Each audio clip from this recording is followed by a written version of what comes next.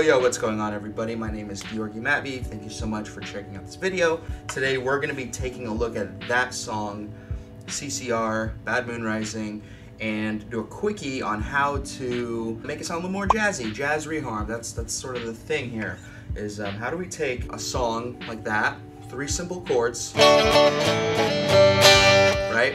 And how do we just give it that extra little bit of that jazz spice? We're gonna be going over 3 chords, we're gonna be going over 3 very important chords you'll see a lot in jazz.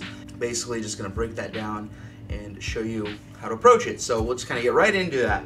So the song Bad Moon Rising by CCR, it's 3 simple chords. It's a D major chord, it's an A major chord, and a G major chord. And that's kind of it, and you're basically just playing those chords in that order. If not, I think the chorus, it's a little bit different. It's like G, D, then A. But yeah, basically that. There's a big spider on my carpet right there. And I saw him over there, and I thought he was dead. Now he's over there, he's alive. Okay, I have to address this. It's spider season, I hate it. Okay, the irony that I killed a spider and I just find a fly in the studio. We're gonna start with the first chord, and let's make it a 7 chord, so it's a D major chord. I have some options. You can get into inversions and stuff like that, which we're not gonna do, but you could get into that. Anyway, a couple of reasons for this one.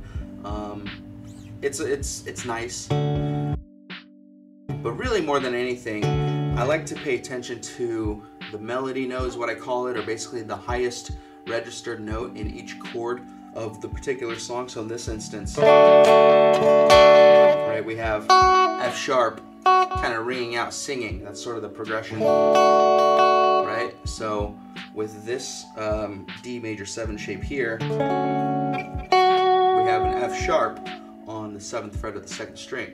So if you're not familiar with this chord, we have index finger on the 5th fret of the 5th string, with your ring finger playing the 7th fret of the 4th string, which is your 5th, which would be A. You have your middle finger playing 6th fret of the 3rd string, and that's going to be your C sharp, that's your 7, it's a major 7. And then you have your major 3rd on the 7th fret of the 2nd string, which is F sharp. And you play that with your pinky. So the next chord we're going to be looking at is the A major triad. And so we're going to apply the same principle. We're going to turn that into a 7 chord and see what happens. So we could do like an A major 7, or if we're trying to really jazz it up, we can make this an A dominant 7, meaning we flat the 7th. So instead of this shape, instead of this chord, we can do something like this. And that works really well in the context of harmony, because A is the 5th in the key of D, and the 5th is typically, when you're adding on 7 chords and extensions after that, the 5 usually becomes the dominant chord. That's what they call it, so it's a flat 7 in it. So it's always a nice touch. And again, it goes with our whole melody line, the highest registered note in A major triad. It's an E. It's right here, so we still have to follow that. Right? So that works too with this. So that's how we get there. So now moving on to G major. G major, let's make it a G major 7. Now that works. So you can do like a, that. This is where you can kind of get really fun with the theory and just playing around with really reharmonizing this kind of thing. So now we're going to utilize a completely different chord here. Instead of a G major 7, I'm going to use an E minor 7 chord. And a couple of things. To E minor is the relative minor in G major, and also when I'm trying to pick my voicings, again following the melody, the highest registered note, we want to try to find in this case, G. And so we could do like a G major 7 and just basically bar it across. We could do that, but this kind of gives us an opportunity to try out some new things. So because we're in this sort of area around the 5th position, you know, I'm probably thinking this is the G note we need to hit. We're just going to opt to go for an E minor 7. It's right here. And it kind of keeps everything close in vicinity. So we have D major 7, we have A dominant 7, then we have E minor 7.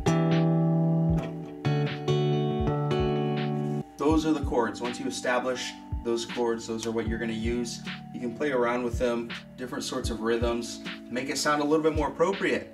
Since this is you're reharmonizing it, you're making it a jazzier thing.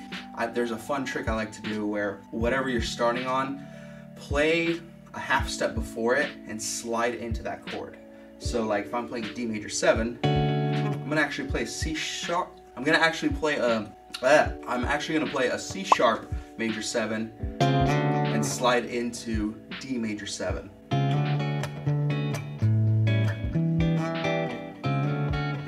Something like that. So that's the thing.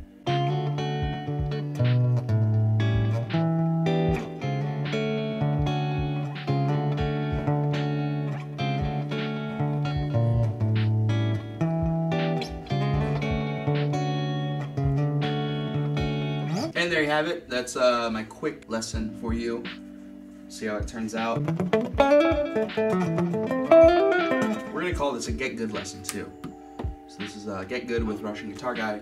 Hope you guys learned something from this. Thank you so much for watching the video. If you enjoyed the video, feel free to subscribe to the channel, like my video, leave me a comment, let me know what you think, what you'd like to see me do next. Thank you so much. Stay safe out there.